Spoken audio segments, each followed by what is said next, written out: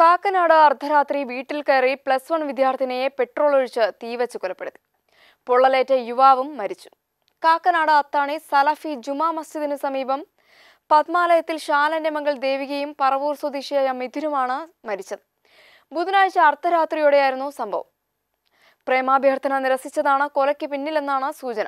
ബൈക്കിൽ ശാലന്റെ വീട്ടിലെത്തിയ മിഥുൻ വാതിലിൽ മുട്ടി വീട്ടുകാരെ ഉണർത്തിയ ശേഷം ശാലനോട് മകളെ കാണണമെന്ന് ആവശ്യപ്പെടുകയായിരുന്നു.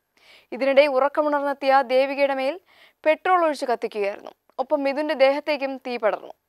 രക്ഷപ്പെടുത്താൻ ശ്രമിച്ച ശാലനും പൊള്ളലേറ്റു. നാട്ടുകാർ വിവരമറിയിച്ചതിനെ തുടർന്ന് പോലീസ് എത്തി ഇരുവരെയും ആശുപത്രിയിൽ എത്തിച്ചിരുന്നു. ആശുപത്രിയിൽ വെച്ചാണ് ഇരുവരും മരിച്ചതും. അതേസമയം കുടുംബത്തിലെ എല്ലാവരെയും കൊല്ലാൻ മിഥുൻ ലക്ഷ്യമിട്ടെന്ന് കാക്കനാട് യുവാവ് തീവച്ച് കൊലപ്പെടുത്തിയ ദേവികയുടെ അമ്മ വെളിപ്പെടുത്തി. അർദ്ധരാത്രിയിൽ വീട്ടിലെത്തിയ മിഥുൻ തന്റെ ദേഹത്തും പെട്രോൾ ഒഴിച്ചെന്ന് അമ്മ മോളി പറയുന്നു.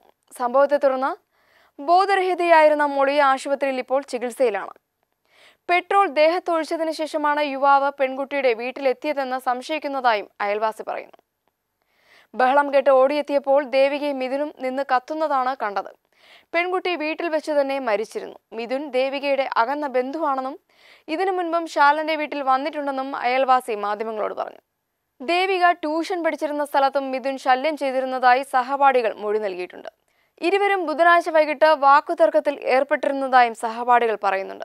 സംഭവ സമയത്ത് തടയാൻ ശ്രമിച്ച പെൺകുട്ടിയുടെ പിതാവ് ശാലനും ഗുരുതരമായി പൊള്ളലേറ്റിട്ടുണ്ട്.